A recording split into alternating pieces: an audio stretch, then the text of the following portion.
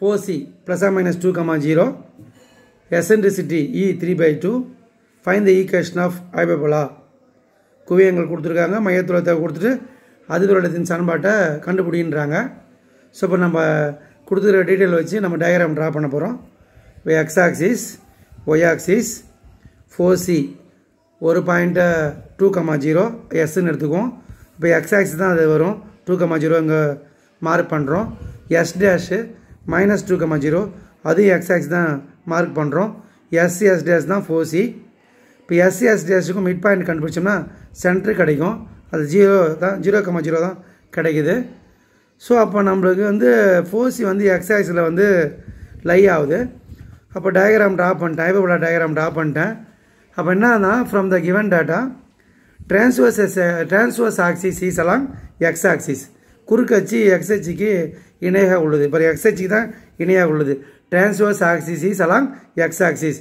இப்போ X ஆக்சிஸ்னோடனே equation of hyperbola எப்படி இருக்குன்னா s²/a² minus y²/b² = 1 இருக்கும். சப்போஸ் ஒய் ஆக்சிஸ் தான் இப்படி இருக்கும் டயக்ராம். அப்போ y²/a² ஆரம்பிப்பேன். இப்போ எக்ஸ் ஆக்சிஸ் இருக்குது. அப்போ transverse axis is along X axis. So equation hyperbola குறுக்கு அச்சு எக்ஸ் அச்சுக்கு இணையாக உள்ளதால் அதிபுலத்தின் சமன்பாடு s²/a² minus y²/b² = 1. சரி, புரிஞ்சிச்சு.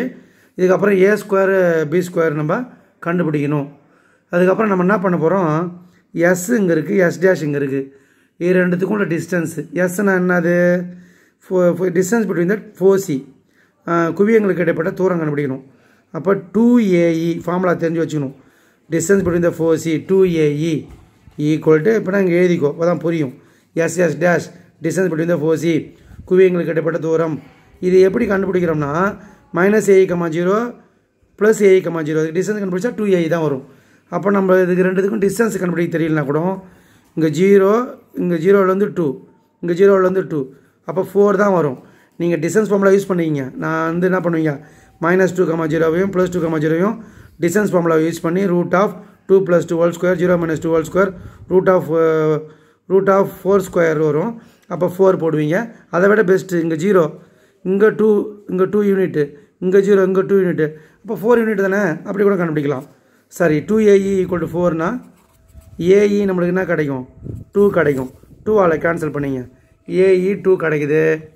சரி, E கொடுத்துருக்காங்க பாருங்களா, E 3/2 அதை நம்ம எழுதிக்குவோம். E 3/2 இது கிவன். நம்ம வந்து AE கண்டுபிடிச்சிட்டோம். இப்போ வந்து Eயும் 3/2 கிடச்சிச்சு. இதில் வந்து சப்ஸ்டிட் பண்ணி A கண்டுபிடிக்கணும். ஏவுக்கு A, Eனா 3/2 = 2. அப்போ நம்ம இதை வந்து A, இதை வந்து 2 2 சார் 4, இது வந்து லெஃப்ட் சைடில் இருக்கிற மல்டிப்ளிகேஷன் இருக்குது, ரைட் சைடு வந்தால் டிவைட் ஆகிடும், அதை டினாமினேட்டரில் போடும். A வந்து நம்மளுக்கு 4/3 கிடச்சிருக்கு. இதில் வந்து A² கண்டுபிடிச்சி வச்சுக்குவோம். 16/9 A² கண்டுபிடிச்சிட்டோம். இப்போ நம்மளுக்கு வந்து B² தேவை.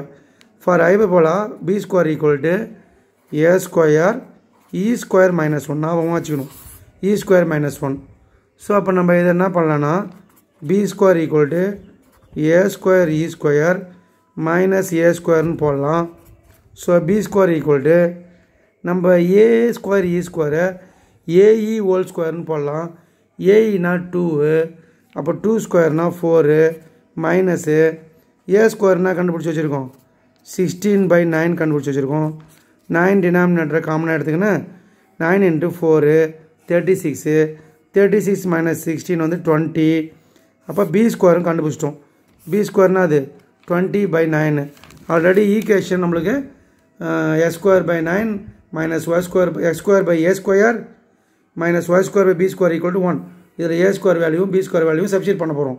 ஸோ இப்போ s²/a² 16/9 -y²/b² 20/9 = 1.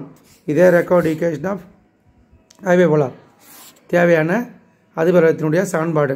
இது அழகாக டீச்சர்ஸ் என்ன பண்ணுவாங்க, 9a² / 16 -9y² / 20 = 1 கூட எழுதுவாங்க. ஓகே, அவங்க எப்படி சொல்கிறாங்களோ அதே மாதிரி எழுதிட்டுப்பாங்க. தேங்க்யூ.